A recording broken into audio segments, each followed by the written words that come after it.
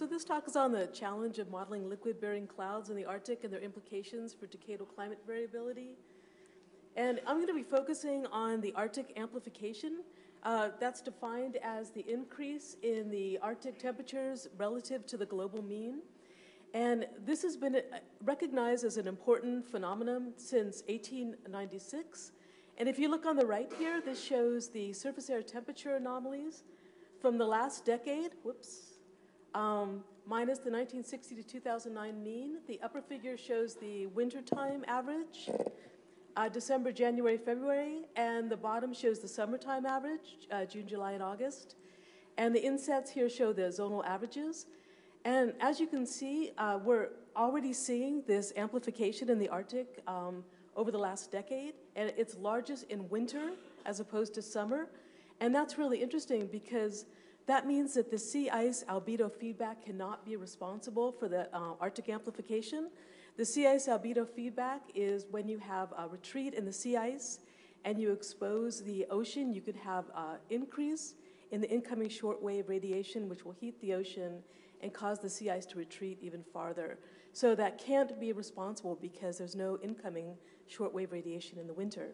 Another really interesting result is that there's a very large spread in climate models of the magnitude of the Arctic amplification, and that's because these processes, the sea ice albedo feedback, and all of the other processes that must be operating are represented very differently in all of the climate models. So there's a large spread in the projected magnitude of Arctic amplification.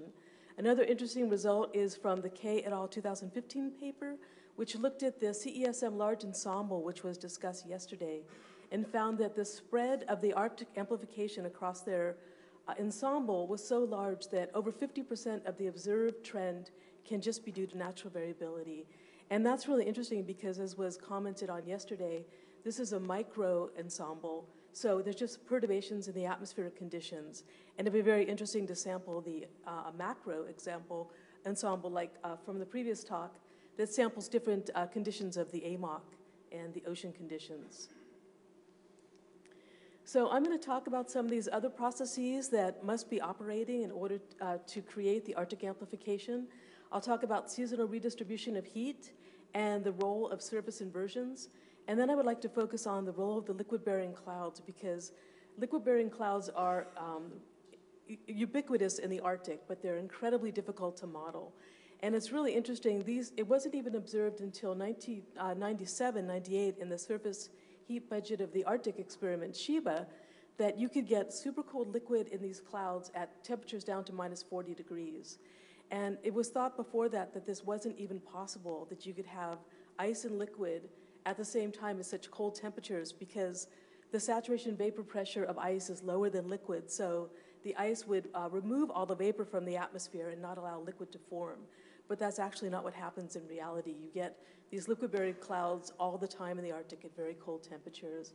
And then I want to show with a Greenland example how important it is to really look at cloud impacts beyond just cloud radiative fluxes, that they have many other impacts that can affect Arctic amplification. And if there's time, I'll discuss whether this might be an interesting challenge for CLIVAR. So this shows the seasonal redistribution of heat. On the left, this shows the energy budget at the top of the atmosphere, and on the right, it shows the surface temperature. And this is the Arctic mean from 13 CMIP3 A1B minus 20th century simulations. So this is the response to external forcing. And if you look on the left first, the dark shading shows the long wave fluxes at the top of the atmosphere, and the light shading shows the short wave. And if you just focus on the shaded boxes, the leftmost box shows the annual mean, which you get this balance between long wave and short wave. But if you look at the red box here, which is the summertime mean, you can see that there's this increased downward shortwave radiation in summertime. But this is happening when the surface temperature anomalies are smallest. And you're getting, in wintertime, you're getting this outgoing long wave radiation from the surface, and that's happening when the surface temperature anomalies are actually largest. So you're getting incoming shortwave radiation in summer, which is then radiated to space in the wintertime. And this is from the same paper. It shows, again, this is the zonal average now. And so the dark line shows the changes in the surface air temperature, And the gray line shows the changes in the ocean mix layer. And what this shows, you can see this very large Arctic amplification in the surface air temperature, but you're not getting an amplification in the ocean mix layer. So this is showing that the ocean is not warming up, and that's not responsible for the increased warming at the surface. And so there must be other processes at play here. And one of these really important processes is the role of surface inversions. And this shows the sensitivity of Arctic amplification to inversion strength. And again, this is a doubling of CO2 experiment. And again, on the left here, this shows the zonal averages. And so what this study looked at is that you have an increase in ocean heating in the summertime, which is then released through the ice as it gets thinner into the atmosphere, and then is trapped at the surface because of the surface inversion. And in the Arctic, especially in wintertime, you're getting surface inversions all the time because you get this very efficient radiation to space, and you get much colder temperatures at the surface than aloft. Also, you get advection of warm, moist air masses above the cold surface, and so these processes cause these very strong inversions. And what this study looked at is if you have an increase in turbulence at the surface, and you can increase or reduce the inversion strength, what impact that has on the Arctic amplification. And so if you look at this zonal averages, the black line here is the control run. So you're getting warming in the Arctic of about 8 degrees, 7 degrees. And when they decrease the mixing and increase the inversion strength, the Arctic amplification increased to about 10 degrees. And if you increase the mixing and reduce the inversion strength, that decreased the temperature in the Arctic to about 5 degrees. So this is just showing the sensitivity of Arctic amplification to the inversion strength. And that's what's illustrated here on the right. So this shows the changes in the top of the atmosphere radiation. The left is for increased mixing, the center is for the control, and the right is for decreased mixing. And if you just focus on the red bars, this is just showing that as you increase the mixing at the surface, you're mixing that warm air up a little higher where it's sufficiently radiated to space. So what is the role of liquid-bearing clouds? This is from a climate model simulation, again, a doubling of CO2, so the response to external forcing, increase in greenhouse gases. From just one model, it's the GFD LCM 2.0, which had a pretty good simulation of these liquid-bearing clouds. And what I'm showing here, so this is month, and this is latitude, so 45 north to 90 north, so this is the North Pole. And this is the change in surface temperature, the total change in surface temperature as a response to an increase in greenhouse gases. This is the change in the surface temperature due to the sea ice albedo feedback. This is the change in the surface temperature due to the cloud forcing, the change due to the clear sky net long wave flux, the change due to heat storage, which is the negative of the warming of the upper ocean. So negative here in summer means warming. And then the positive here means that it's released to the atmosphere in winter. And then in the bottom right here, this is the change in turbulent fluxes.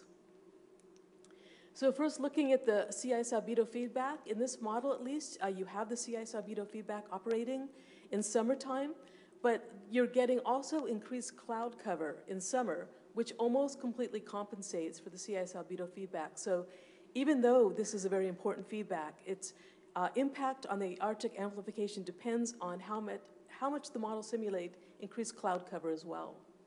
And it's really interesting, these low-level stratocumulus liquid-bearing clouds in the Arctic, there's about a month where they actually have a negative feedback, where they actually reflect more shortwave than they increase the downward long wave. But for the rest of the year, they actually have a positive feedback, a warming of the surface. So if you average over the whole annual cycle, these clouds actually warm the surface. So they play a really different role than these type of clouds in the rest of the planet. And if you look at the relationship between the total surface temperature and the cloud forcing, you can see in winter that about 40% of the total warming is due to increase in cloud cover because of the increased warming. And if you look at the relationship between the heat storage and the turbulent fluxes, as I showed, there is a warming of the mixed layer in the summer, and then this heat is released to the atmosphere in winter. But what this model is showing is that this increase in the surface air temperature is causing increase in turbulent fluxes and is not responsible for the increase in the surface warming. So it's what I showed in the previous slide, that you're getting this mixing of the air to the atmosphere where it's sufficiently radiated to space. And if you look at the net clear sky long wave flux, you can see that it's actually the largest term in winter. And this is really interesting because that means that the atmospheric temperature and moisture has changed and is making a larger contribution to the Arctic amplification than the cloud forcing, the sea ice albedo feedback, and the heat storage in the ocean.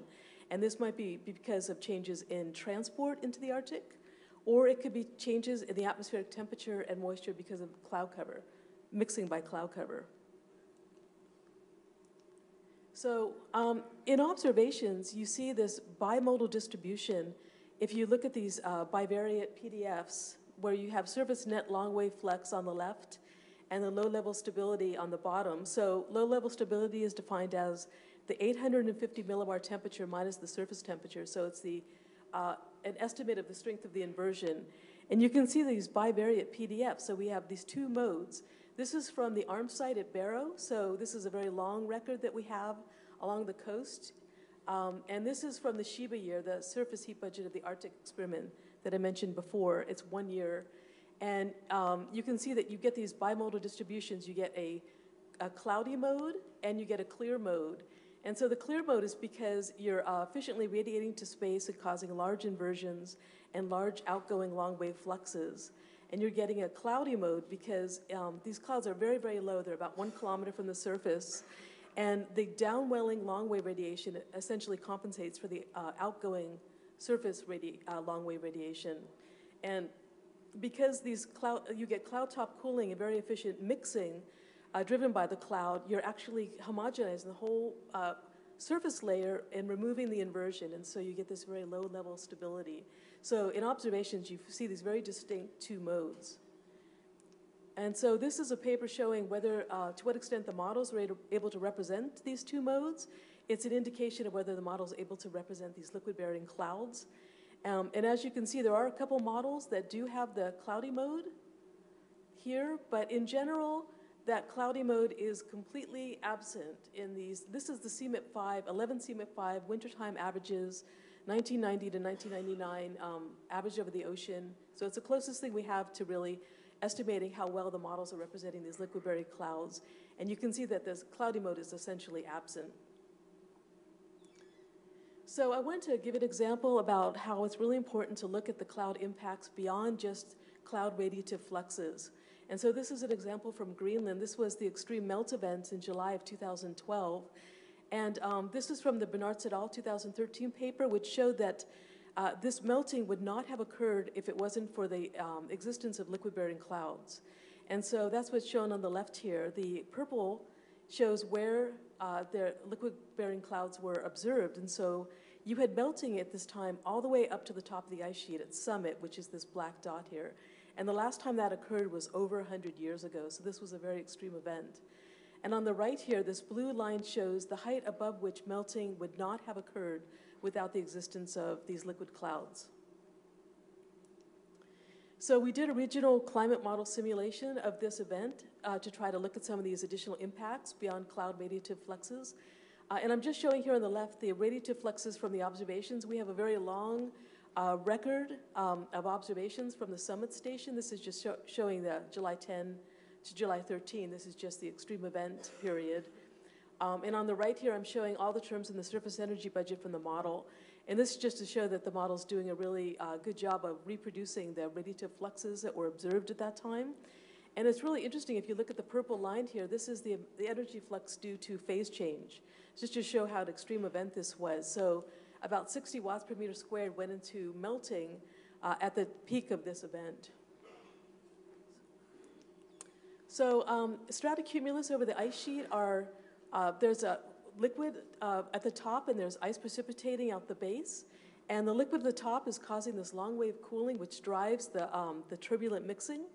And there's entrainment of air from the top of the cloud into the cloud layer, which could either be a moisture source or not, which is a really interesting topic. But in order to remove the clouds, what we did is we didn't allow the radiation to see the cloud liquid and the cloud ice, just in the region of summit. We didn't want to change the air mass properties at all as they're advected to summit. We wanted to just look at the local impact of the stratocumulus at summit.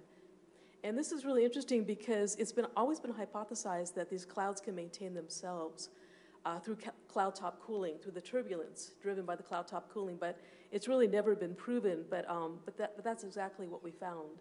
So this is showing the cloud water content over this 3-day period from July 10 to July 13.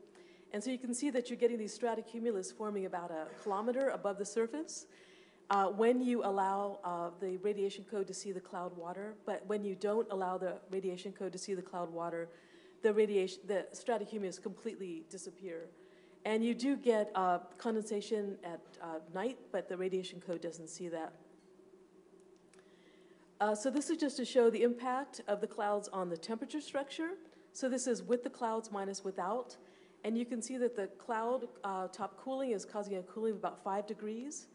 And the warming at the surface is warming it by about 5 degrees. So you're getting from the top of the cloud to the surface is an increase of about 10 degrees. And this is just the homogenization of the boundary layer, which is completely eliminating the inversion. And as I showed before, it has a huge impact on Arctic amplification. And on the right here, I'm showing the sensible heat flux. The red is with the cloud and the black is without.